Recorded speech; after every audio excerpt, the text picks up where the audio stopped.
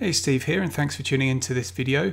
So this is the first in what I'm hoping is going to be a long series of videos where I'm going to be processing your images. So yeah, just a little bit of backstory into that. So I have been doing this for a little while now with my Photo Mastery Club members, and yeah, it's proven to be like a really useful thing for them. I've been doing it via private coaching and also just recently in the main members forum. So you know, people send me an image and I'll process their image for them and then publish that into the members forum for everyone to see. So that's proving really popular so far, so I wanted to open this up to a wider audience as well. So you know, my email subscribers and customers who have purchased my one-off courses, you know, I want to be able to do a similar thing for you guys as well. So the main difference is that, you know, Photo Mastery Club members will, you know, are guaranteed that I'll be able to turn their images around and post a video within a week of them submitting it to me. Unfortunately, you know, I can't promise that kind of turnaround or time scale, or even, in fact, I can't really guarantee that I'll get to everybody's images who sends me them for non-members. But I'll do my best, and you know, I'll probably be publishing 1 or 2 of these per week into the future. So yeah, if you want to submit your images, then I'll put a link below this video where you can do that. You can send me your images and tell me what it is you're struggling with on that particular image, and I'll take it into consideration for one of these episodes. So yeah, come to think of that, I really should come up with a creative name for these videos, something a little bit different, which I just reminded myself of when I said episodes there. So you know, this is episode 1 of an as yet unnamed series. I hope you enjoy it. So what I'm going to be working on today is a set of images that Jeff Fire has sent through. He's got these 3 raw files which are bracketed exposures that he's been having a little bit of trouble blending. So I'm just going to open these in Photoshop, and the first step of that is for Photoshop to open them in Camera Raw plugin. So what we've got here, we've got 3 exposures. We've got what looks to be the medium or the middle exposure, the highlights exposure, so underexposed here so that we capture the highlights, and then the shadows exposure, which overexposes the highlights. Yeah, actually one other thing before we get too far into this, I just want to mention that these videos are going to be a bit more kind of free form. You know, so what I'm looking at now and me running through the process of editing this image, this is the first time I've done it. I've done no rehearsals or anything, and so it'll be a bit of a kind of stream of consciousness, a little bit perhaps less structured than my previous or my regular videos and tutorials where I've kind of planned out exactly what I'm going to say. So yeah, just keeping that in mind. You know, there may be a few mistakes and a few little bits where I backtrack as we go along.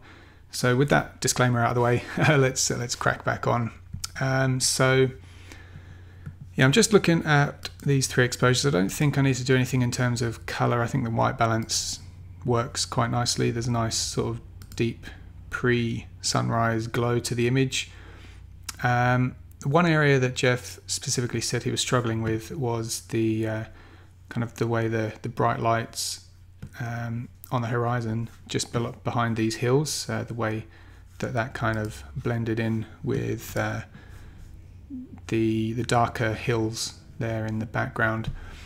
So yeah, that'll be a particular area of focus. But other things that I want to look at before we open these into Photoshop, I want to decide which is going to be my base exposure. So I think I like the brighter exposure more because it's got that little bit of a longer shutter speed on the water, so that's making it a lot smoother than the other exposures. So I think what I'll try to do here is just adjust the whites and the highlights just in Camera Raw before we bring this in to Photoshop, just so that we can bring that color back into the water here, and then we can use this. We don't have to try and blend the darker exposure into the water, because then it's not going to match up because the water looks different because of the different flow. So yeah, probably that would be enough there. I don't want to go too, I don't want to drag these all the way to the bottom because it'll end up looking a bit weird. So with that done, I think this water is going to be the main exposure, and the building here as well. Actually, that's probably a good exposure to use for this, and then we'll just borrow parts from the darker exposures just to bring the sky back. So yeah, the foreground and water is pretty much pretty good in this bright exposure, even though it's intended to be the bright exposure and not the middle one. Anyway, so let's now bring these all into Photoshop. So I'm just going to highlight all of them, click Open Images, and hopefully, okay, it didn't take too long. All right, let's just copy these into one document now. So let's take this one. So Command A, Control C, Control V. So we've got that in the first image now, so I can close the middle one. And now into this darker document, Control A, select all, Control C to copy, back over into the first image, and then Control V to paste, or Command V. And let's close that one. So now we've got all three exposures, each one as a layer in its own, each exposure in its own layer in the one document. So let's just swap the background around with the one that was the background. So yeah, we're starting from this bright exposure. We're going to start blending in parts from this darker exposure, so the slightly darker exposure. I think to do that, just looking at this, we'll try just to bring in the sky. We won't touch much of the foreground and the buildings there. So first things first, let's add a layer mask, add a black layer mask. So I'm just going to hold Alt or Option on the keyboard and click on Add Layer Mask, and that's going to add the black layer mask there. So we've hidden this layer. And I'm going to use luminosity masks here. So I think that's probably quite a key technique for this particular task. And I'm also going to use my new luminosity masking panel for this because it does make things so much quicker. Whereas if I was to show you each step-by-step technique the long way around, then it would probably end up being a video over an hour long and could well be a big chunk of a full course if I was to do that. But so yeah, I'll use the panel just for the sake of speeding things up. And just keep in mind that you can do anything that I'm doing here in Photoshop without the panel. You just have to do it the manual way. So let's just zoom out a bit. Actually, I'll forget that. I'll go back in so that we've got the image nice and big on the screen. Now, what we need to do is create a selection that isolates the sky. So let's turn my preview button on in the luminosity selections section, and let's just hit 1 on the highlights there to see what kind of isolation we get between the sky and the buildings. Probably not as much as I want, so we want the buildings here to be a bit darker. So let's go number 2. That looks a bit better, so I think we can use this as a good starting point. Maybe we can just tweak it a little bit before we do. So let's open a levels adjustment with the levels button there in the panel. Let's just make those whites a bit brighter by pulling the white point slider here in the levels adjustment. And yeah, that'll probably do. So I'll click OK. I'll click Use Mask, and I'm just going to press Command H or Control H, that would be on a PC, just to hide these marching ants. The selection is still active. I'll just close the panel out of the way there. So I'm going to press on the keyboard B to activate the brush tool. I'm going to use the right square bracket to increase the brush size. We've got a white foreground color selected, and I'll just use an opacity of around about 30%. Let's just see what happens when we start brushing this in around the brightest parts of the sky.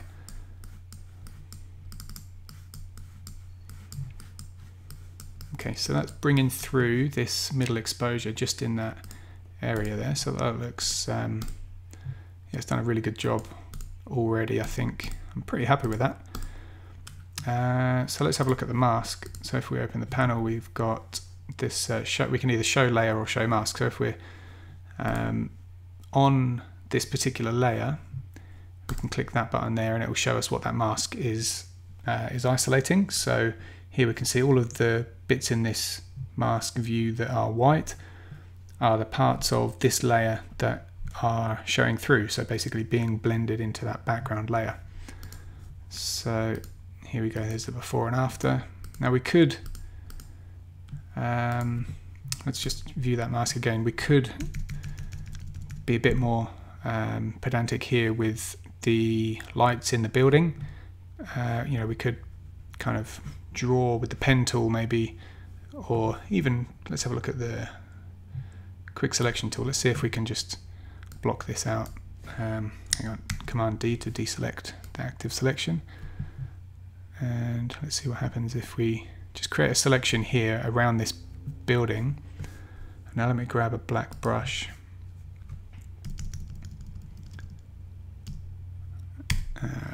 And let's just see if I can brush those lights out. And what this is going to do is make those lights brighter as they are in the original background layer.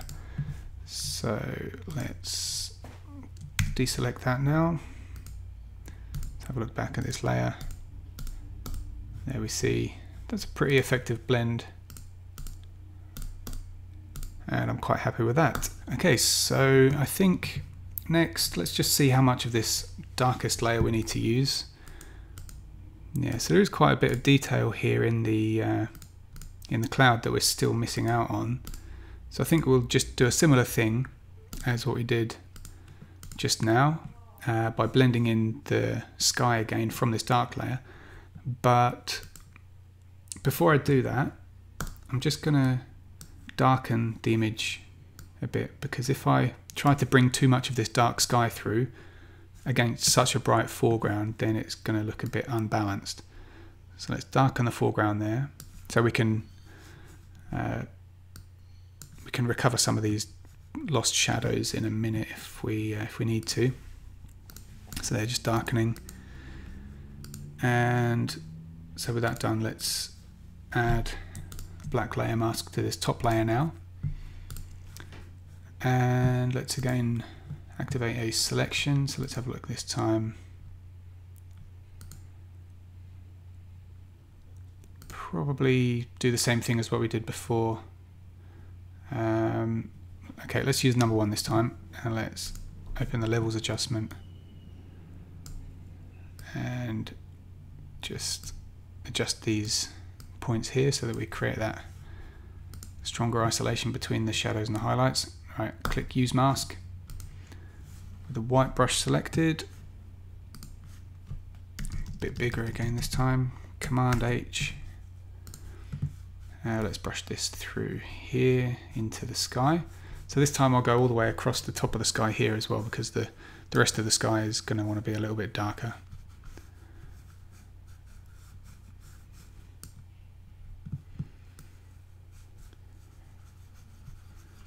So the benefit of having that luminosity selection active while I do this is that I can brush over the edges here, and you know, it's not affecting the buildings as much as if I was just going to use a brush without the mask, without the selection. So let's just see now. It's done a pretty good job. And we can see now that there's no overexposed highlights here. There's some quite bright highlights, but they're not that pure white that we've got on this previous layer. So that's a good thing. Now again, the only issue at this stage is that now the water is a bit too bright compared to the sky, so it wouldn't make sense that this is this bright. So we've got a choice. We can either brighten the sky up now that it's blended in, and we have this base exposure to work with as if it was one exposure, or we can continue working on darkening the foreground. I think what way shall I go here? Alright, let's get rid of this curves adjustment that I added to darken the foreground and hide this top layer again.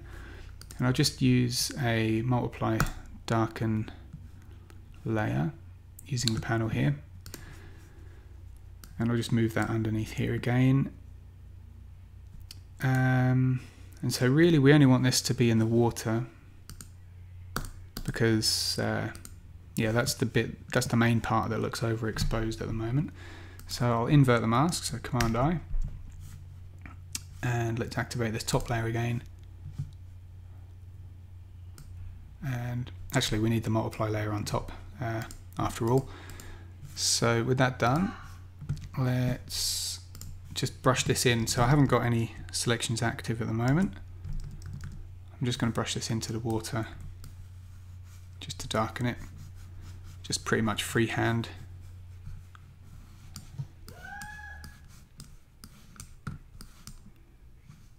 And that's getting there. I think the sky is still a little bit too dark on balance, so maybe we can brighten it again a little bit at this stage, or we can darken the water further. I think darkening the water is probably going to be easier, so let's try the opacity here. So when I added this multiply layer from the panel, it comes with an opacity of 50%, so we can move this up or down as we see fit. I thought I would try just moving the opacity up to increase the effect, but that doesn't seem to look as good as I want it to, so let's forget that.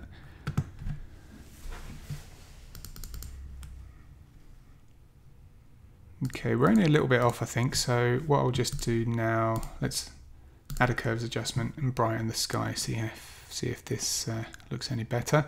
So the reason for bringing in that darker part of the sky and then brightening it now is that I'm able to brighten it now that the detail is there. So I'm brightening the detail that we blended in from the darker exposure.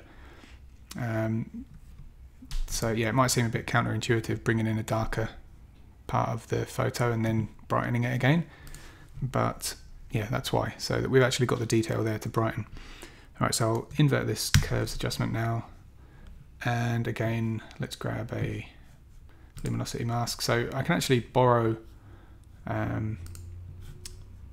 the selection or the mask that I've already used or that I've already created on another layer. So if we go back to this layer 2, if we show this mask here, what we can actually do is just copy this directly into the new curves adjustment that I created. So if I click copy, click on the curves adjustment and click paste, then we have that same mask being applied in the new curves adjustment. This time the curves adjustment is being used to brighten the sky. So that's pretty cool. Let's see if we can just tweak that a little bit more now we've got the mask in place. And I think that's pretty even. So I like where we're going so far with this, and I'm just going to hit pause so I can take a sip of my coffee. So back in a moment.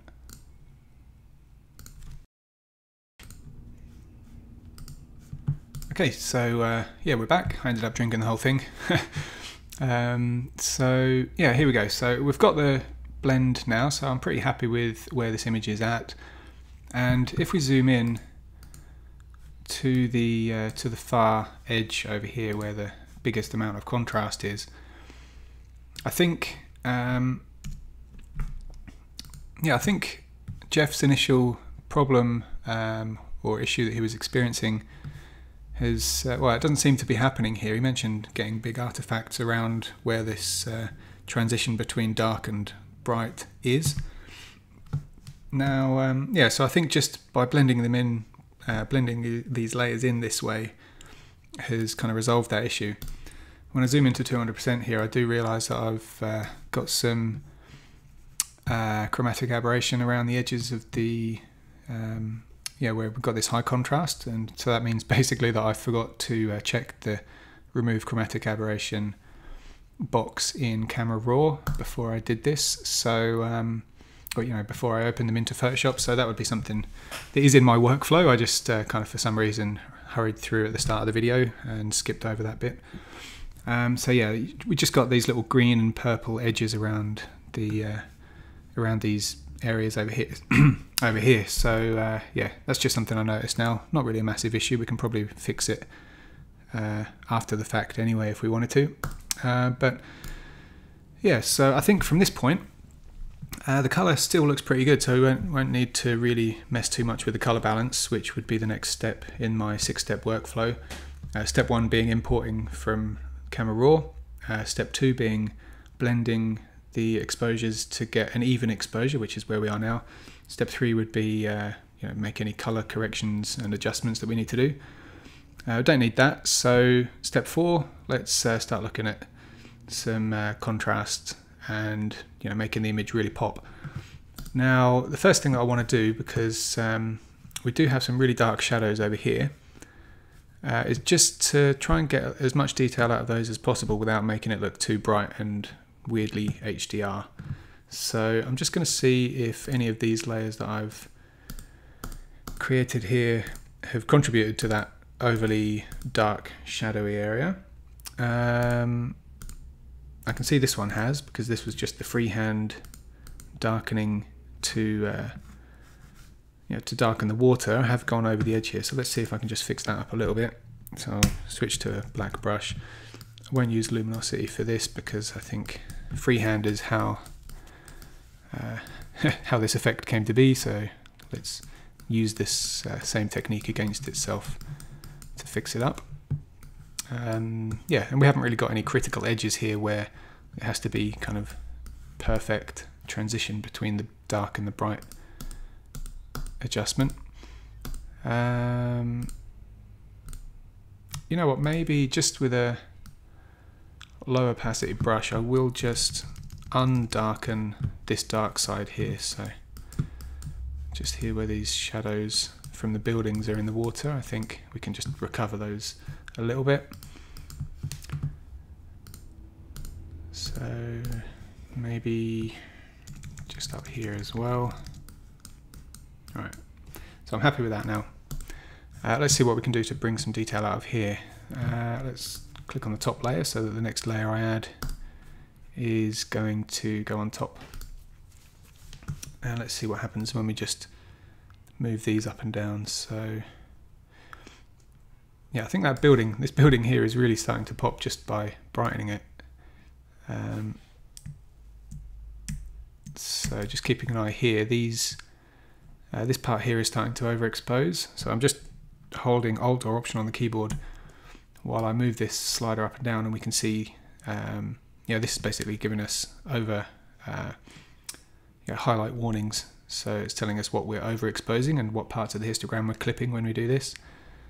So I'm only looking at this building over here really, so I don't care that it's overexposing the sky at the moment. I think that looks pretty good there. Now I will just take that brush tool and brush it out from here so it's not overexposing that section. And now, actually I've done that the wrong way around. Let me undo that. Now let's invert the mask. So we're going to hide this effect, and now we need to actually use the luminosity mask to bring that effect through to brighten this building. So again, let's use the panel for this, turn the previews on, and we want to get a selection that isolates the shadows. So this time we'll go towards the left of center on this bar across the middle. Get something that really isolates quite well. I think this one will do, number 3. So let's click use mask, Command H, and now with a white brush we can just brush this, probably go a bit heavier on the opacity now. We can bring this through here and just brighten this building up.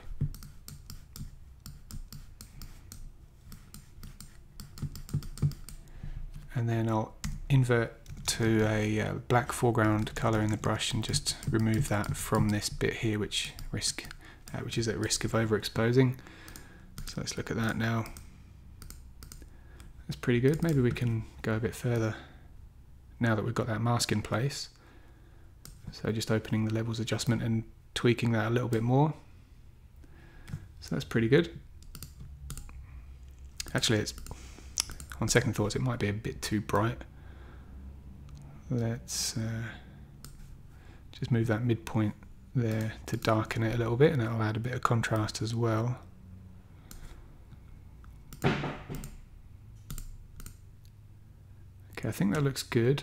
Let's just tidy up the mask, I think. Let's show this mask here. So, okay, now I was worried that it had gone over the edges into the sky, but it doesn't appear to be the case. We have gone over into these other buildings, but I think that's all right as well. Maybe I'll just remove it from here, just with that smaller brush. Don't really want to brighten this up. It's already kind of very mid-tony. Okay. Alright, that's pretty good. So let's deselect the active selection. Zoom out just to see where we are. Okay, now just to do one final adjustment here to see if we can, really pull those darker shadows out. I'll just add another levels adjustment and go this way on the midpoint.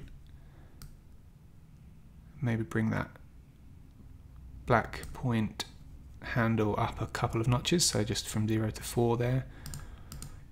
And so that again brightens those shadows but does retain the contrast in the shadows. Okay, I like that. Let's just borrow the mask from the previous adjustment again. So let's copy this mask and paste it up here into our levels adjustment. So again, that's pretty good there. So let's see the effect of these two adjustments together. So quite dark and underexposed in those darkest recesses in between the bits and pieces on the building, and now nice and bright, full of contrast, and to me I think that really pops. So next, so we'll do this in 3 sections. So first this building here, which I think we're in a pretty good place. The next section would be this middle building, and then the third will be over here, the sky and the distant mountains or hills, depending on where you're from. I think in Australia they would be considered mountains. We don't have too many that are that high. But yeah, anyway, let's move on. So let's look at this middle building. I'll add a contrast a levels adjustment again to put a bit of contrast into this middle thing, or this middle building. So I'm just going to pull the midpoint slider to the right, pull this white point slider to the left, just making sure I'm not overexposing anything. And maybe I'll just bring the shadows in a bit as well. So again, ignoring the effect this is having on the entire image and just looking at what it's doing in the middle here, I think that probably looks about as good as it can be. So let's invert this mask, and we need to brush this in again. And I think again, because this building on its own is quite a uniform shape, we can just use the quick selection tool to create our mask. We don't need to worry too much about necessarily a luminosity selection. So let's do this. Okay, that's good. And with the brush tool, I'm just gonna paint with a white brush in between here to bring this levels adjustment through. And we see that building having a bit more contrast and a bit more, brings it a bit more alive. So that's good.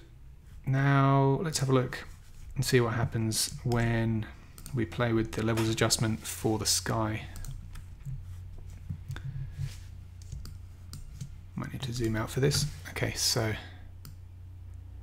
let's move this midpoint slider to the right and the white point slider to the left. So being careful, or just being aware at least, that these highlights are going to overexpose.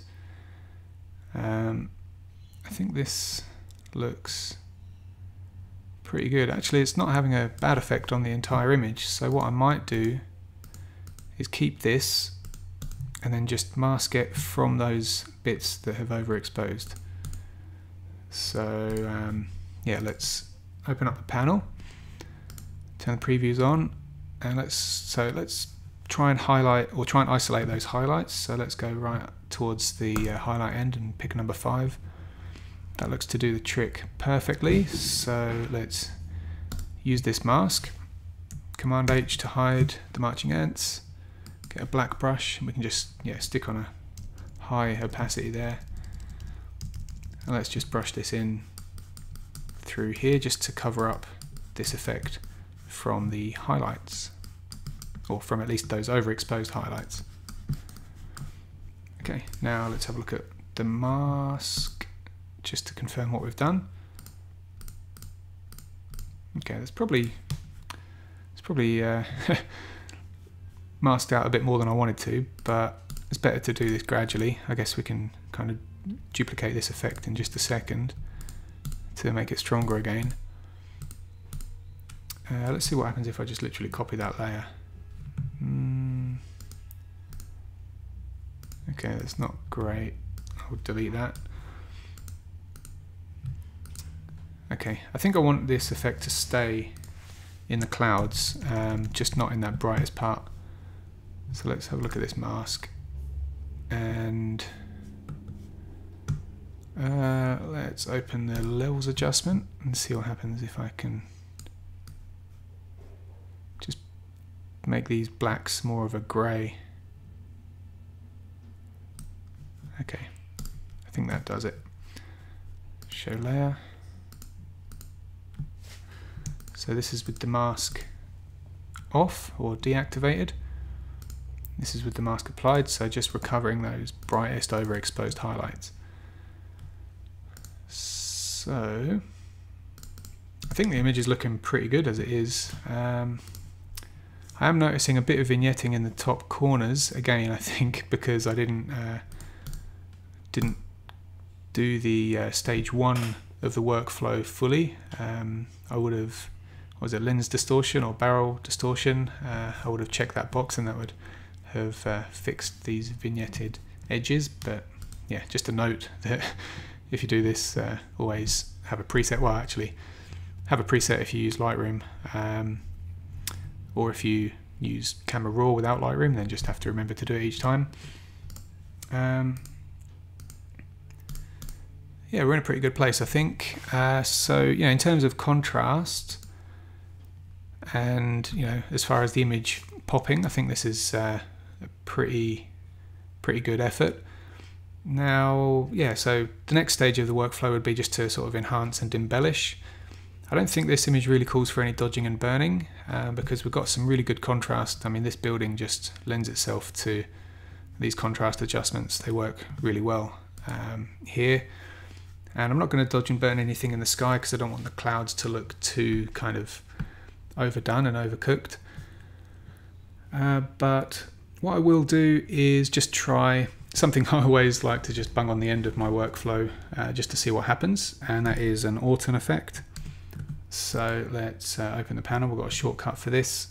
Just hit the Autumn button, and that adds a bit of glow. And with the panel, if there's no selection active at the time you hit that button, the Autumn button, then it creates the effect with a black layer mask applied.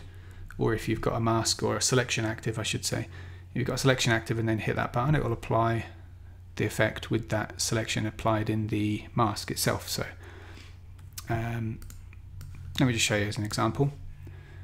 If I only want the Autumn effect to affect the highlights, which I think is probably a good idea here because the shadows are going to go too dark if I do anything else.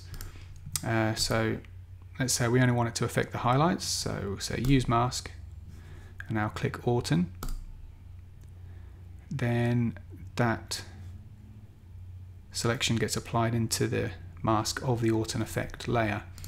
So now we can see this. If I disable the mask, this is what we have if the Orton effect layer is just at full strength. But now this is what we have when it's applied only in the highlights. And comparing that to if I disable the layer completely, this is the image without the Orton effect applied. So basically it's just adding a bit of contrast and a bit of glow to the highlights and some of the midtones. I think I quite like it just as it is here with this basic mask applied. So yeah, we'll keep that. And yeah, just one other thing that I wanted to also just add on to the end. I don't know if this is going to work out perfectly for this particular image, but something again that I like to try is when you have a shot that is that has got like the sun in it. I mean, this image hasn't got the sun in it, but you know, the sun is just behind these hills and mountains over in the distance. But you know, essentially we've got the effects of the sun being in the frame because we've got this really bright section here. What I like to do is to try enhancing that hazy light effect that would happen if the sun was in the frame. To do that, let's just add an empty layer, and let's just pick a sort of a light color. Actually, what we can do is sample a light color from over here, so like a light yellow, and probably on about 30% opacity. We can just add a dab of light there with the brush. And so you can play around with the color that gets sampled to see the effect that that has. Yeah, but for me, it's surprising how effective just literally doing a dab of a brush just with the basic color can actually just add a really nice hazy effect. So yeah, you can do all sorts of things with this afterwards. You can either change it to overlay blend mode to kind of blend it in a bit more, or soft light works nicely as well sometimes, or you can just leave it on normal and accept that it's going to be a really strong hazy effect, and then just reduce the opacity of this layer. Yeah, I'm not sure. I think in this case we can probably leave it on about 50% there. I don't think it's too bad. But again, this is like a personal taste thing, so you can take it or leave it. Yeah, and now I think this is probably, where are we? How long have I been recording? 38 minutes. Didn't expect it to be this long. Yeah, probably with practice or over time, these videos won't quite be so long. And also, this is a great example of why I'm not going to be able to get to everybody's images who submits them. But you know, what I'll do is pick the ones that I think can help the most people first, and then you know, I'll gradually sort of work through the images that people submit, and yeah, like I said, just working on the ones that I think are going to have the most benefit first for everybody. But you know, it doesn't necessarily have to be landscapes or seascapes or sunrise and sunset and that kind of image. You know, anything that could potentially help people, that's going to be like a common thing that I think people might be struggling with. You know, it doesn't hurt to just send your images in to me and I'll have a look and yeah, hopefully be able to create an episode using your images. So yeah, I hope you enjoyed this first inaugural episode of the as yet unnamed feature. For now, I think I'll probably sign off and let you go and get on with the rest of your day. Now, if you're watching this before December 25th, 2018, then the Luminosity masking panel is currently on pre-order. You can pre-order it now and get a discount off of the launch price. But that's only for the next couple of weeks. So what am I recording this on? December the 6th. So you've got a couple of weeks, maybe 2 and a bit weeks to get your pre-orders in, and then the panel will be delivered on the 25th, and at which point the price goes up to the launch price of $97. You get a discount off of that for the pre-order period. Either way, if you're watching this after then, there'll be a button below this video, whatever page you're viewing it on, where you can go and purchase the panel if you want to use that. And or alternatively, you can just go to luminositymaskingpanel.com, which is going to be where you can purchase the panel from after the launch date. So yeah, again, hopefully you enjoyed this video, and yeah, if you want to see me create a video from your images, there'll also be a button below this video that will allow you to send them to me. I'll be able to hopefully continue creating some really useful videos for you. So with that said, thanks for watching. I'll speak to you soon.